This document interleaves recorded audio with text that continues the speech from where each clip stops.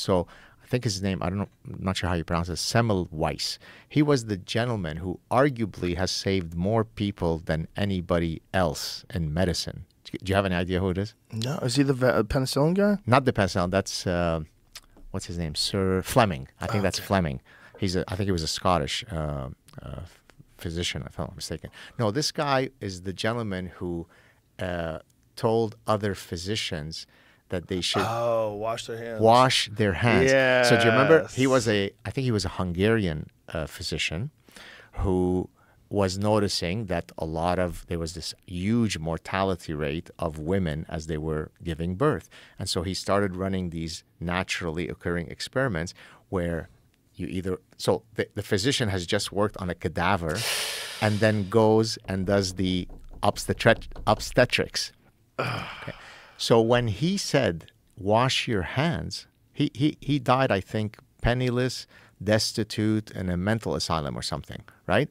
And then later, people said, oops, he was right. Because they didn't understand bacteria back then. They didn't understand bacteria. What? Yeah, that guy. Right? That's it. Semmelweis, exactly.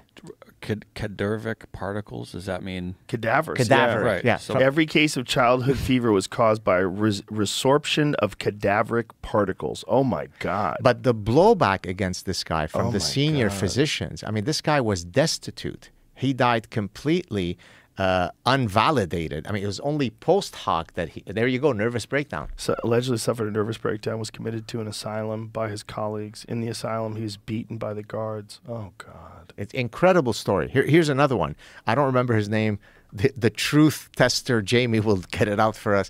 There's a gentleman who won the Nobel Prize, I'd say in the last 20 or 30 years, for arguing that ulcers are caused by a particular virus, or I don't know if it's a virus or a bacterium, and everybody laughed him out of town. He ended up winning the Nobel Prize. And so I often joke with my students. I say, if people laugh at your ideas and fight them, it's either for one of two reasons. It's a really shitty idea and it's worthy of that derision, right, or prepare to go to Stockholm to win the Nobel Prize. Because, I mean, literally... Right, it's one or the other. It's one or the other, because the Nobel Prize is nothing but a history of people saying, what a quack this moron is. No way. Oops, here's your Nobel Prize, doctor.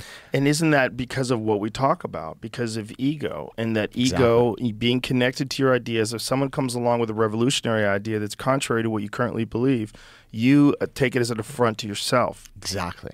It's horrible. So I gave a talk. This is going back to some of my early appearances here, where we would talk a lot more evolutionary psychology.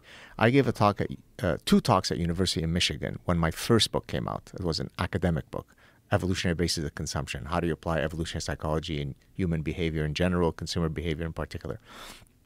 I give the talk in the psychology department on a Thursday, and everybody's like, oh yeah, this is gorgeous. Because a lot of the psychologists were trained in physiological psychology, biological psychology, and so on. So they were totally appreciative of the fact that you can't really study human behavior without understanding the biological signatures of human behavior. Okay.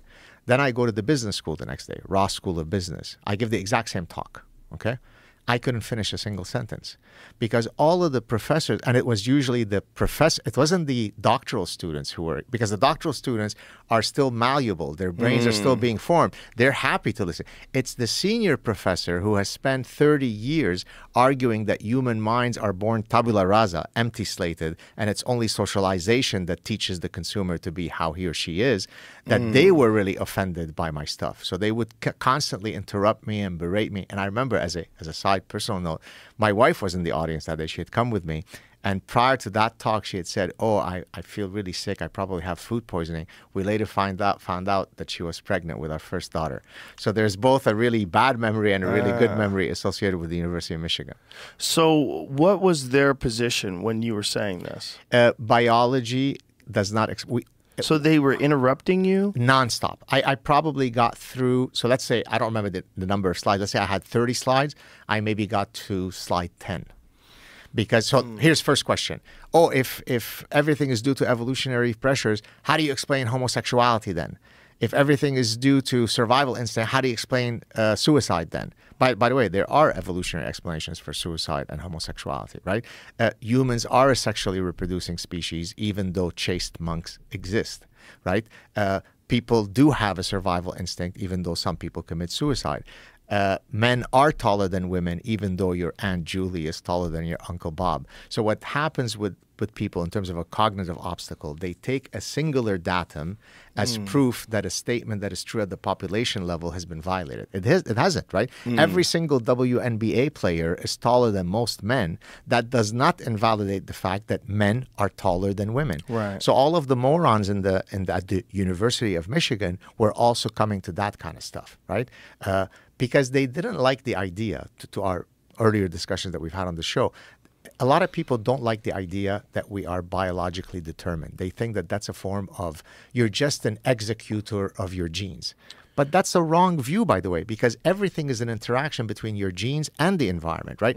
Even specific genes get turned on as a function of the environment. So the fact that you believe that we have biological imperatives that guide our behavior doesn't make us blind executors of our genes. Right. Look at this. Whoa. Boom. Look how they're sliding all over the place. I mean, that is fucking ice. Yeah. That guy can't stop his car. Look, he's just going to slide in that car behind him. This is Oh my God. ridiculous. Is that You Portland? can't stop it. Oh, shit. Boom.